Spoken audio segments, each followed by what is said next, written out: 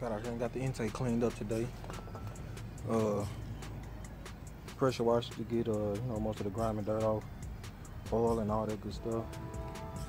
And I brought it home, you know, dried it up real good, wiped it down real good, and put a, you know, a little coat of paint on there, just to give it a.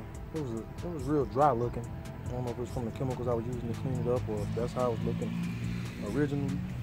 But a little coat of paint, give it just a little satin look.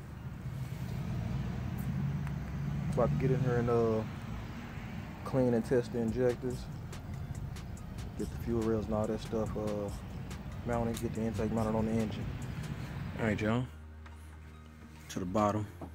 As you can see, this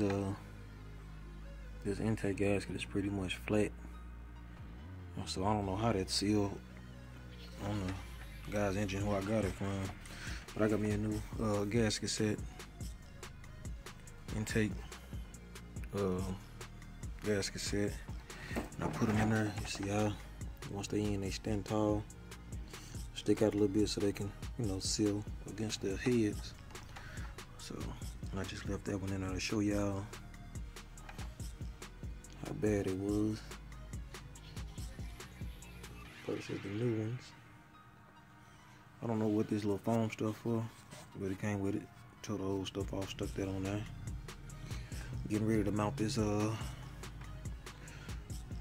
intake here shortly. Try to get this thing fired up soon.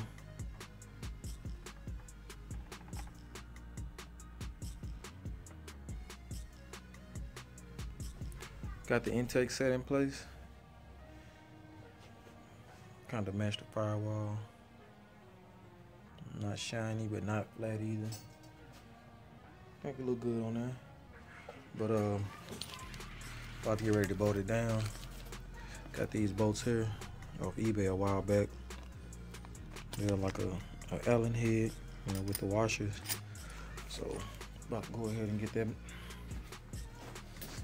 those on there. Get this thing locked in. Starting to come together. I got my little homemade fuel injector cleaner / tester. I gotta wire up the little electrical part of it. But what I did was took one of my kids' old little syringe and a little medicine from Walgreens.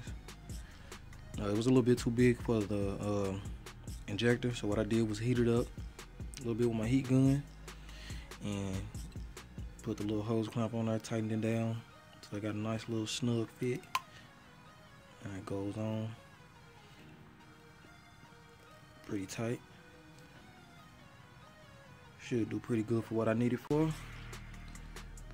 Hook the can of cleaner to this end. And, like I said, I'm gonna use the little pigtail for the injector and I'll put power to it to open the injector up, let the cleaner flow through it, make sure it's good, and throw these babies on the car. Got the fuel rails bolted on, got the injectors in place, everything where it should be. Started on finishing up a little wiring. It's another video though, but everything, you know, starting to come together, starting to look like a car again. Just still grinding. Y'all stay tuned.